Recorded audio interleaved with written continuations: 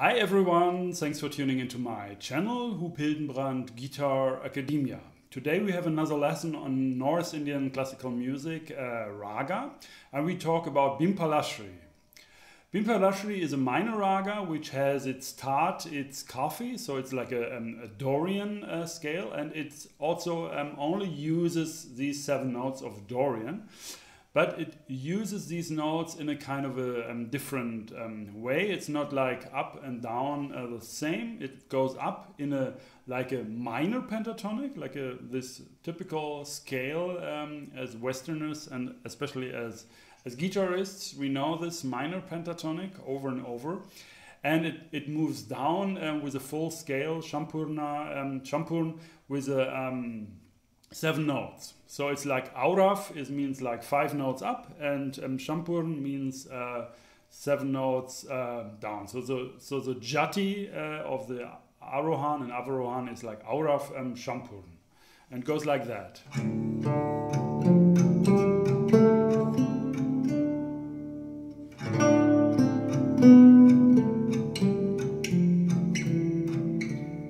One more time.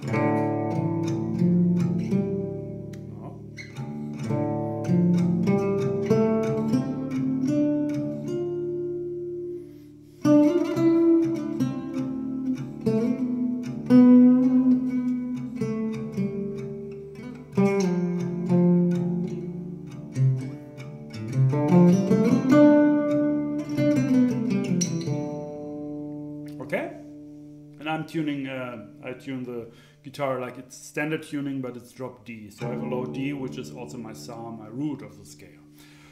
Okay, it's an afternoon raga. The time is afternoon, so it's exactly the right time for me now to play Bhimpalasree. And you also have down in the description below, you find a link to the PDF of this lesson, and there you also see like there are a lot of these phrases, and we will just I will just play them now for you. These are the Vistar phrases, so either you use that on like in a kind of rubato way in time, yeah, while the pulse, the rhythmical cycle is going, yeah, in time you do like these rubato movements. That's called Vistar, or you use that as a alap, as this like rubato thing. I mean, the first part of the alap is rubato, then the tempo comes, the jor, and then also the jala normally will follow. So it goes into time and tempo, but the first like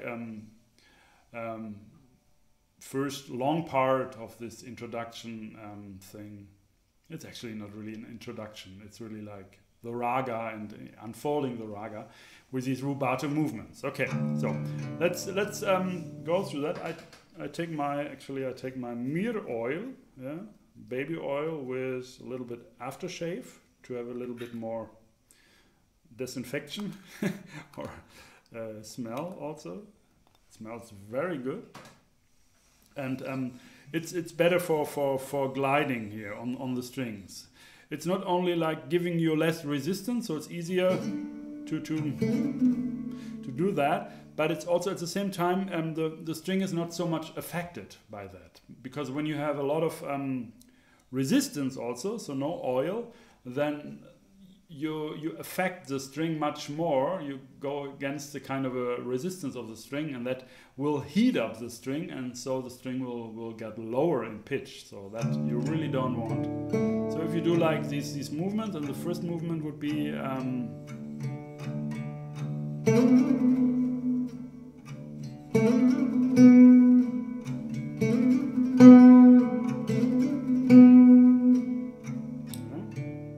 next, similar, a bit similar, but also not like yeah. Before you came from here.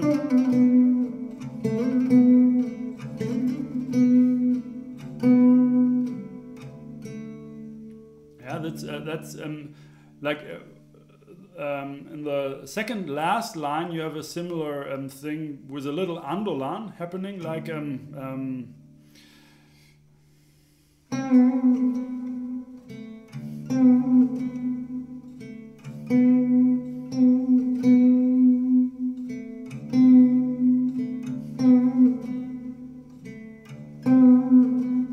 that's all a bit like similar, huh? Going from the major sixth to the perfect fifth. That approach.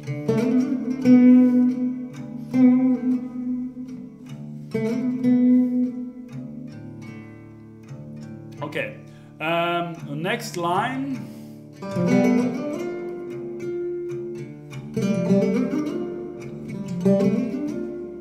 So what is that? And this goes further actually with the...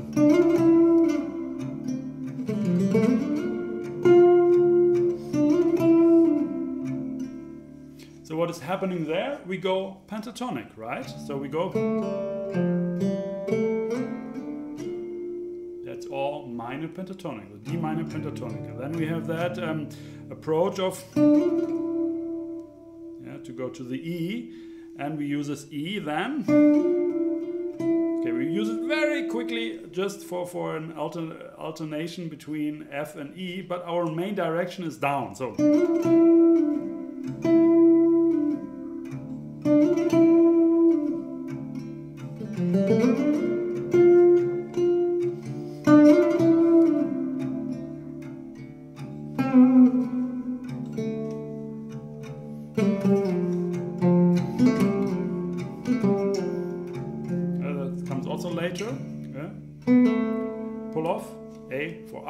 German pull off, and then normally this is done on the sarod with an open string. This is would be an open string on the sarod, so it would be like, it would sound a little bit different. Of course, also that would sound different. It's more like yes,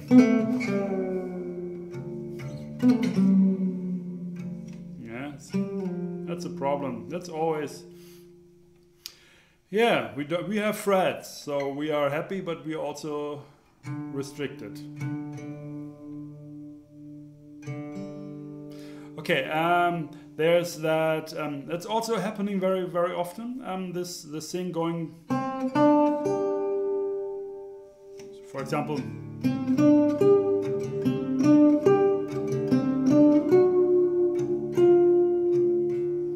Yeah, so you have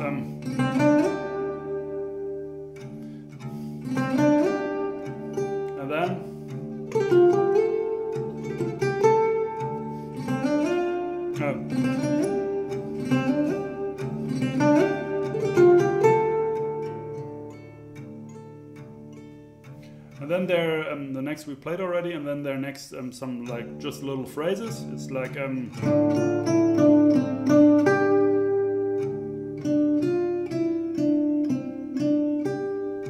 the other is.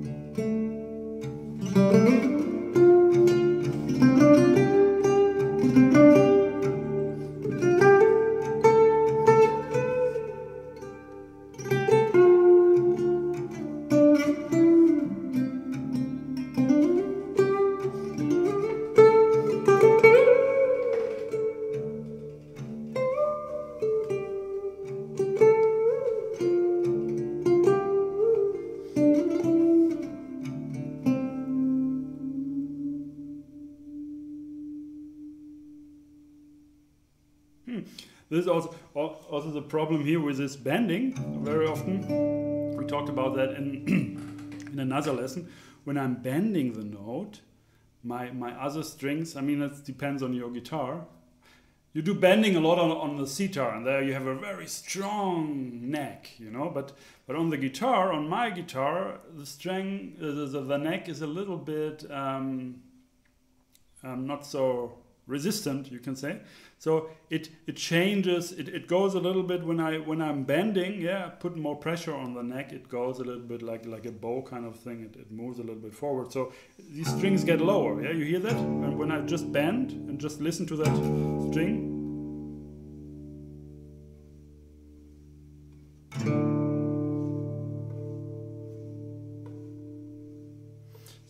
So that's a problem. Why I can't go to that note, because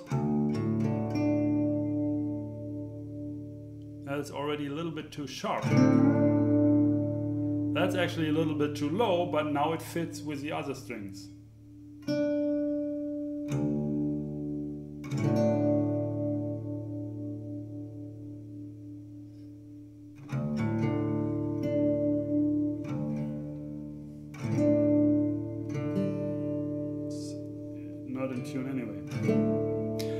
Okay, that was just a little bit this small issue I had when I wanted to really end on the D, and the D what's my real sa is not anymore there because the other strings are getting a little bit lower. So yeah, you have to open your ears. You have to always open your ears when dealing with music, of course, and be always prepared maybe to adjust in a certain way.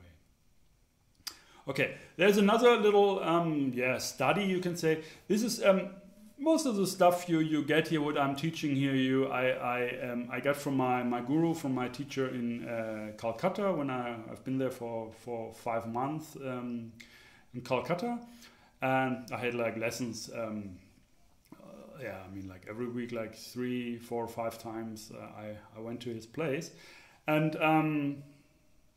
So I get a lot of material, and in a way I'm sorting out a lot of stuff now, and really check that and what I want, what I need for my music, which kind of techniques and exercise and rag movements, and that's quite an interesting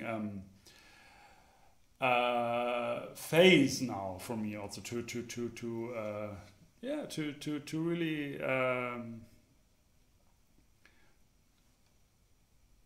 Question everything, so to speak. To take something, what's great for sure. Everything is great about it, but how much do I really need it? How much do I really use it? How much is it really like making my music better or stronger, or is it really helping me on my path? So, and that's really interesting. I mean, this is like that question you can always. Raise, yeah. You can always, with every little fragment of music, you can ask this to yourself. Okay, so there's a little bit.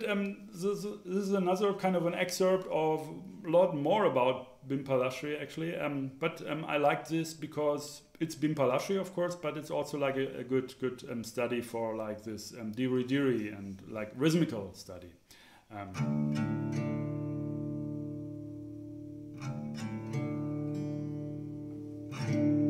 Okay, so let me just play that. So, 1, 2, 3, 4.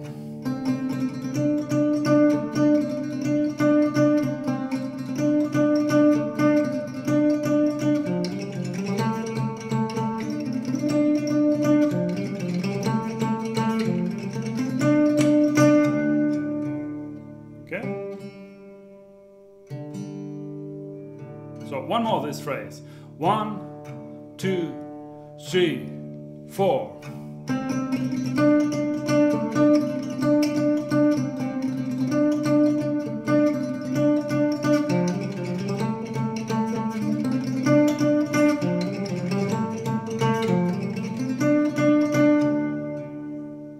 Okay? So that's just one thing to practice, and the strokes are written there. Huh? Dara, dira, dira, dara, dara, da, dara, dira, dira, dara, dara, da.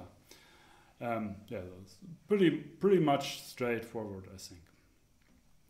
All right, I hope you got something out of that lesson. So that's it. We will stop here, and so I hope you get inspired to go on with Bhimpalasree. It's a nice scale. I mean, it's a nice raga, and this also goes more in. Not more. This goes really into the category of ragas, which just use a kind of a normal scale, like in this case, like Dorian is just a church mode and nothing, just a mode of the major scale, and no other note is used here, and that kind of category is actually really interesting to learn about, like maybe. Or learn to know like certain melodic phrases and concepts which you might not come up with just by yourself when you improvise with that scale, you know? I mean, to really think about like, okay, the pentatonic in the upward motion movement and the full scale in the downward motion, yeah? That kind of a thing gives you already like really different melodies. And I mean, I'm sure that you come up with certain things just by accident or just by playing and opening your ears and so, but it's really like in a way like this following these rules of a certain raga can really be also a kind of a more systematic way to make like explorations. Yeah, to explore things, to discover different phrases, different ways of approaching certain notes, and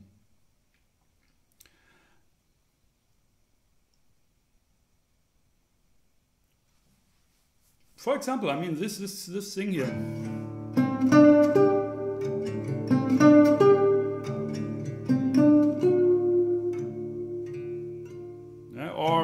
Or like really going this pentatonic.